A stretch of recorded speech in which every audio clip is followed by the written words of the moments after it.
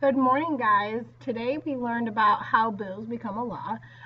So the review today is the PowerPoint / old film strip, How Laws Are Made with Goofy. Sorry about the beeps, but it doesn't last that long. Fill in the notes as you go. Please stop, rewind, fast forward, do what you need to do. Make sure you have all those notes filled in.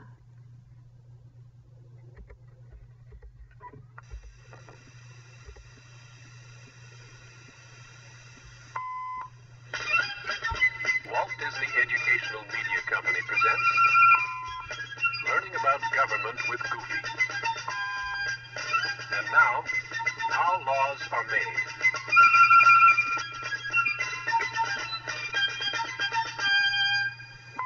Goofy and news reporter Martha Adams were in the gallery observing the United States Senate in action in Washington, D.C. Goofy had been watching for several minutes. Golly, this sure is interesting. Yep, I really love watching those senators down there. Yes, sir. It'd be great to stay here and watch all day long. If only I had some idea what's going on down there. Goofy, I'm sorry, but I can't explain it to you now. You know I'm writing a news story on the Houses of Congress. I have to pay attention. Listen carefully, and maybe you'll figure out what's going on down there. Well, okay. Goofy listened for a few more minutes. They all keep talking about a bill. But what I don't know is, how much is this bill? Just then, someone tapped Goofy's shoulder. They're not talking about that kind of bill. They're talking about a bill which could become a law. You see, Goofy, if there's a need for a new law, a congressman writes a proposal for that law. And that proposed law is called a bill.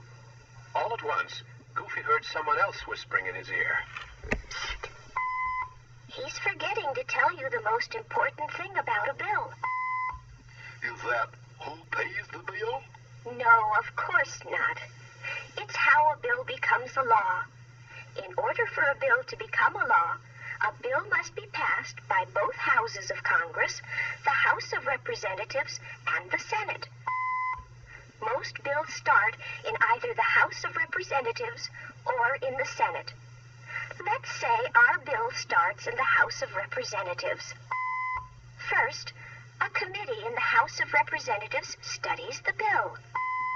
They hear arguments for and against the bill and make any necessary changes. If the committee supports the bill goes to the floor of the House of Representatives for debate and discussion. On the floor? Well, I wonder why they don't use chairs. Of course they use chairs. The bill is presented in the House of Representatives so that all the members can discuss the issues of the bill together. If the House passes or approves the bill, it is sent to the Senate. A Senate committee studies the bill passed by the House of Representatives. If necessary, they can change or amend the bill until they feel the bill is a better one. Once the Senate committee approves it, the amended bill is debated on the floor of the Senate. They use the floor too? Of course they do. After discussing the issues, the Senate votes. If they feel the bill would benefit the country, they vote in favor of it. Then the bill becomes a law. Not yet. Sometimes a bill passed by the Senate is different from the bill passed by the House of Representatives. And sometimes the House of Representatives doesn't approve of the bill passed by the Senate. Gosh. If this happens, a joint conference committee, which is made up of members from both the House and the Senate, tries to change the bill until both houses approve of it. Once both houses vote in favor of it, the bill is sent to the president for his approval. If the president signs the bill becomes a law. Yay! But not all bills become laws. Shucks. You see, Goofy, a lot of bills never make it past a committee. Other bills don't receive enough votes in the House or the Senate. And still other bills are vetoed. That is, they're not signed by the president. I guess that's the end of that bill. Not necessarily.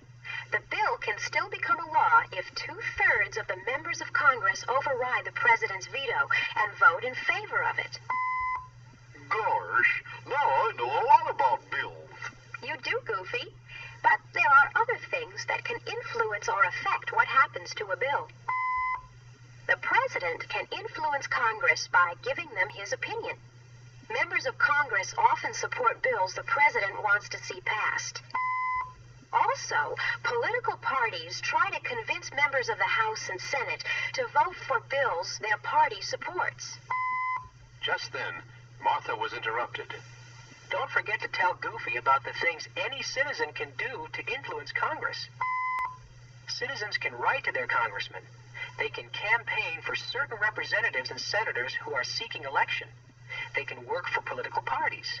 And they can join together to form a lobby. Why, there's a lobby in my own hotel. Not that kind of lobby, Goofy. A lobby is a group of citizens who join together to work for the same cause. Lobbying is one of the best ways for people to make their wishes known to lawmakers. Let's say individuals who all love animals have formed a group, or lobby.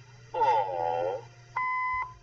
This lobby uses many different methods, like phone calls, mailings, meetings, and personal contacts to persuade members of Congress to vote for laws that protect animals.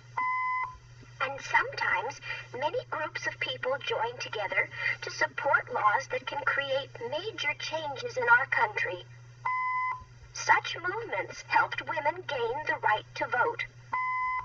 Other movements helped pass civil rights laws that affected the course of our nation's history.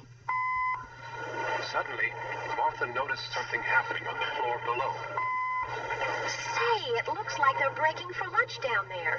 Why don't we all go out and eat together? Swell. I just have one question before we go.